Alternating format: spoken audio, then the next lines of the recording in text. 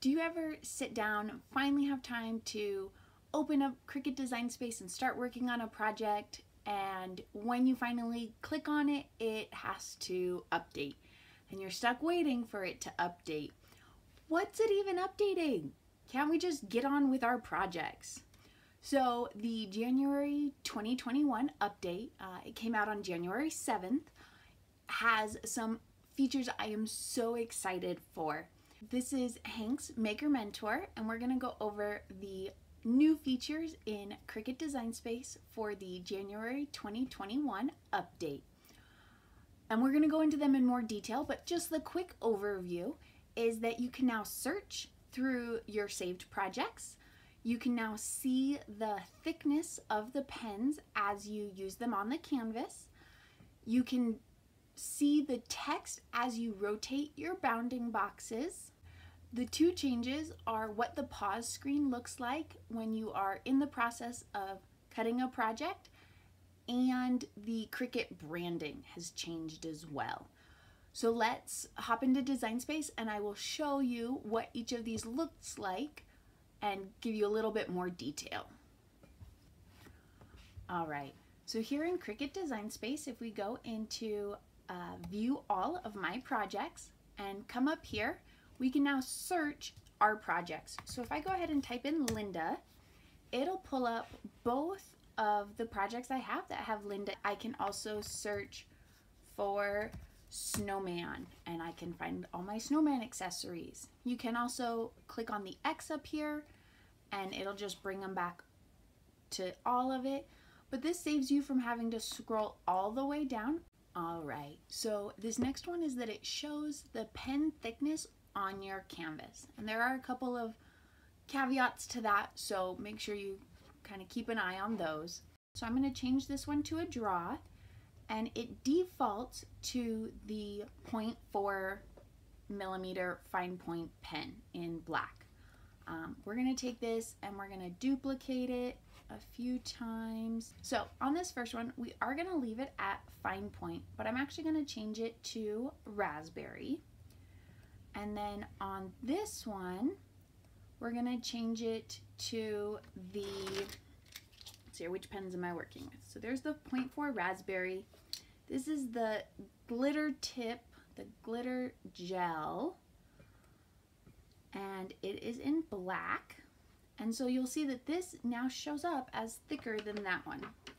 This one, we're using the silver gel pen, the 1 millimeter. And once again, it's that little bit thicker as well. And for this one, we're doing the 2 millimeter calligraphy pen in black. So you'll see that each of them gets progressively thicker. When you go to make it, on the prepare screen, the screen before you make it, they are all going to look the same. So showing the different thicknesses on the canvas is super nice because it'll help you visualize a little bit better what your project is actually going to look like. Because it's really hard when you're trying to figure out spacing and it's all the same thickness when really it's going to look different on your project. All right, for our last brand new feature, we're going to be talking about the bounding box. And we're going to start by going over what that is because it took me a long time to realize what people were talking about when they said that. So when you're in here, and we're going to just work with shapes again, the bounding box shows you the furthest dimensions out on your project. So on the square, the bounding box goes right around the very edges. And at the corners of the bounding box, you will always have your delete option, your rotate, your resize, and your lock and unlock for your proportions. You'll see the little plus in the center showing you where the exact middle of your item is, but you don't see the entire box. If you click on a shape that is not a square, you'll see this box show up. And what this box does is it shows you just how much space this takes up. Cricut thinks this is how much room you need to cut this. So when you go in to make it, even if I had these lined up so that they were more efficient here, if I go in to make it, Cricut thinks that I need that entire square bounding box available. And you can come in here and manually do it if you need to rearrange things, but it's nice to know kind of why they choose where to put things the way they do. So the bounding box has been around. That part hasn't changed. What has changed is what the bounding box does as you rotate it. All right, so they're both at 3 inches. So when I rotate it, it still sticks with the 3 inches. It shows me that's how wide it is. Same thing with my square. It's still a 3-inch square, regardless of what direction I have it oriented in. One time that will look different is if you click to unlock your proportions, you'll see that the bounding box is much bigger now. It no longer sits just around the square. It's showing me that at this orientation, it's actually close to 4 inches to go all the way around it and to resize it. Now, if I lock it back up, it does go back to the tight bounding box that is as efficient as Cricut Design Space can do. In order to show you how the pause screen has changed, I'm going to draw out those stars with the different thicknesses just so we can kind of have a good project to show you on. Now it's paused. So on the maker, I can cancel the project by pressing the load unload button. I can resume the project by just clicking the go button, or I can do this little checkbox to restart the project from the beginning.